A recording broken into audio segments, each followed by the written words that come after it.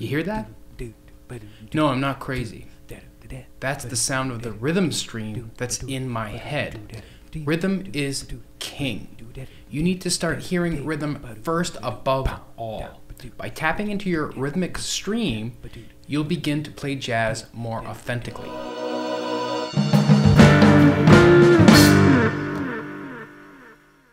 Go ahead and hit that subscribe button below. There truly is a symbiotic relationship between liking what I do by subscribing.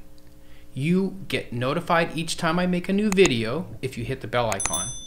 And by helping my channel grow, you help me get great information out to people just like you.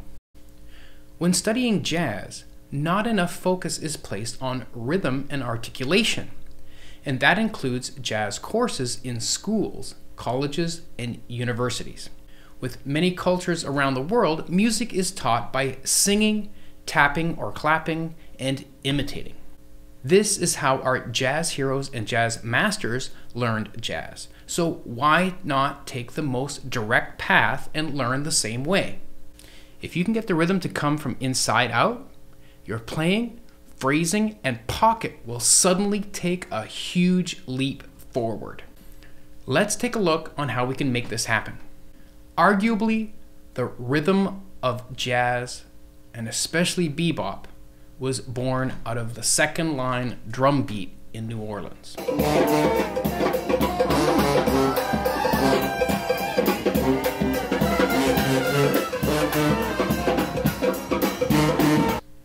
Originally, the second beat was somewhere in between straight and what is known as swing today.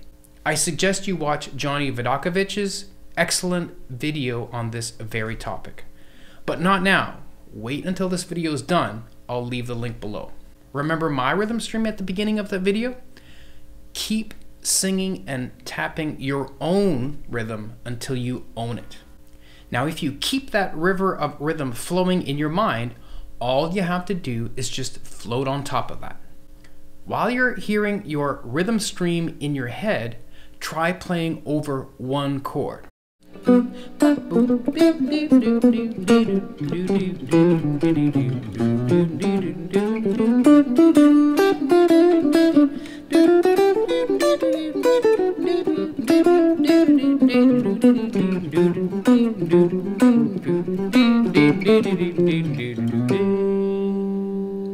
Now that you are starting to tap into your rhythm, it's time to start not overplaying.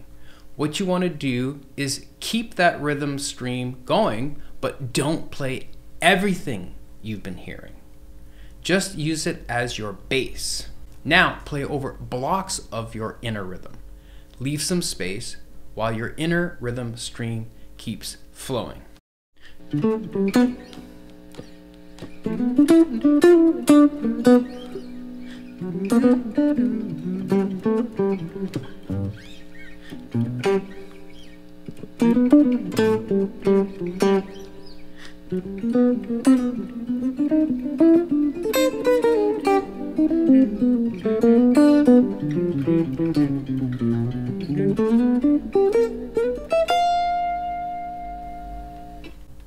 I was playing some long phrases, but notice they were broken up into smaller chunks, smaller blocks of information.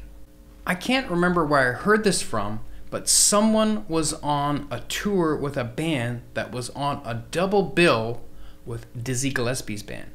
The whole time while on tour, all Dizzy talked about was rhythm.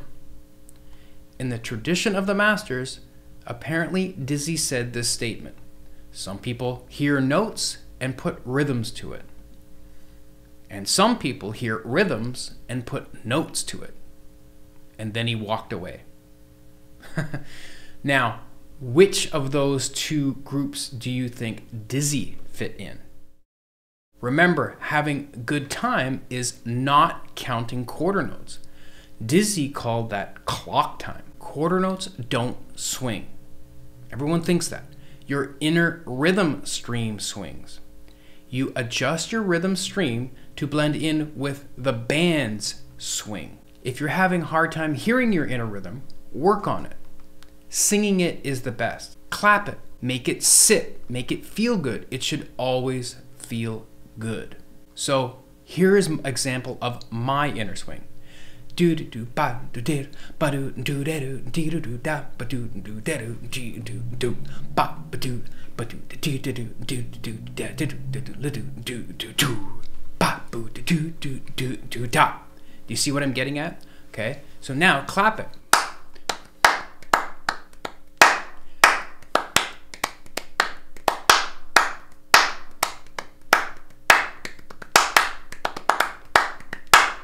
Like I said, make it sit, make it feel good. It should be effortless. You shouldn't have to think too hard about it. Another thing that you can do is take phrases from a jazz musician that you admire. I bet you a lot of it is because you like their rhythms, their internal clock. Here's a rhythm I stole or borrowed from Charlie Parker's solo on Donnelly. By itself, it's still more interesting than quarter notes. That's like house dance music or something. Even though I stole it from Bird, it's missing something, and that something is articulation.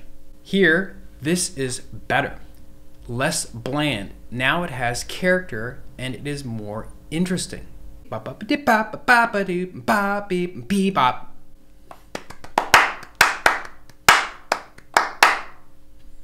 Play it.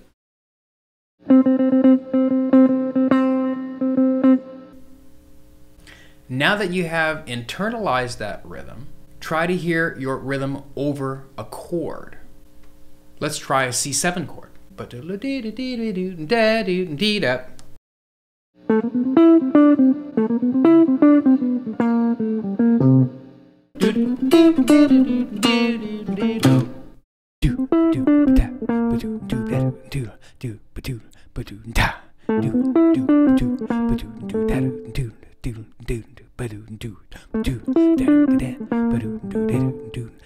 What if you hear the rhythm in the first two measures of a blues?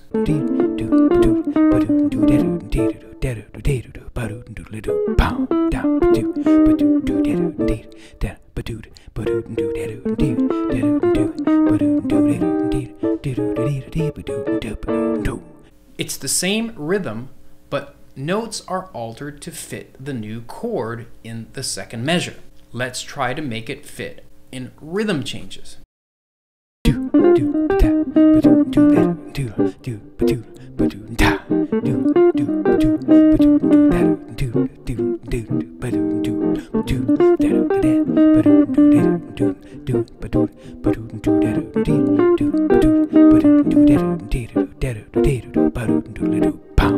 Again, I altered the notes just a little bit. The cool thing is that you can easily adjust your inner rhythm stream to match different players. There's no one right swing or feel other than what is happening in the band right now. So be listening. You can adjust your inner rhythm to have more or less swing so the group is cohesive. There is that really good feeling when you listen to music from the 30s and 40s. It just sounds like this right here is the best thing ever. You can't help but tap your foot. Perhaps that is what's missing a little bit in music today. The great saxophonist Gary Bartz says, you don't play jazz, you listen to jazz. You're constantly listening. You listen to what the elders are telling you in their playing. You listen to yourself. You listen to the bass player. You listen to the drummer. When you listen, you are able to react and possibly even guess what's coming next because you're that connected to the stream. And man, music is so much fun when that happens.